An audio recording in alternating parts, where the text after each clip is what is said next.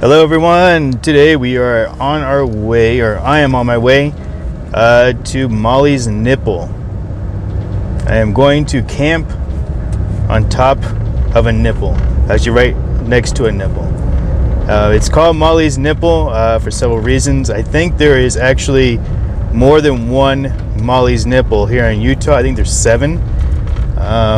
There's 2 different spellings. There's Molly as in M-O-L-L-Y.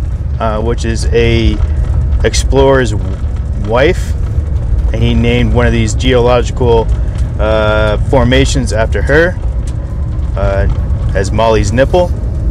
And then there's the spelling of M-O-L-L-I-E-S, and that is a slang term for prostitute. So a lot of the early settlers named a lot of geological formations childish names, and so this one is known as Mollies Nipple, spelled M-O-L-L-I-E-S, which stands for prostitute, if I understand the history correct. So I hope you guys enjoy. I'm taking this dirt road that's a bit rutted out,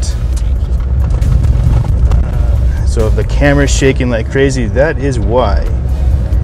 So hopefully we get some good video going up here. There's a lot of people doing some off-road stuff up here as well. Get some good pictures, a 360 view, as well as show off some camping equipment and do some camping. Another reason I wanted to come up here is to also get a picture of the Milky Way. Something I've always wanted to do, and hopefully I can make that happen. So that's something I'm looking forward to doing tonight, and sharing this adventure with you guys. So I hope you guys enjoy, and I'll see you at the base of the nipple.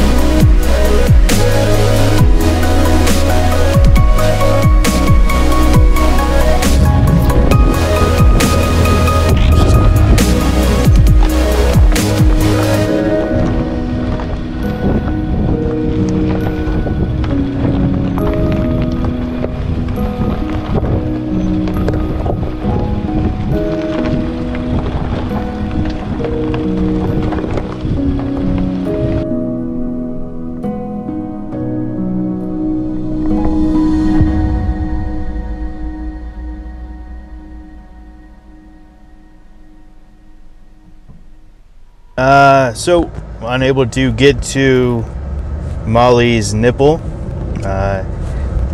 not because it's blocked or anything like that. It's mainly to do with my truck and my skills of off-road driving. I'm still new to it, even though I lived in New Hampshire. Still didn't off-road as much as I could have.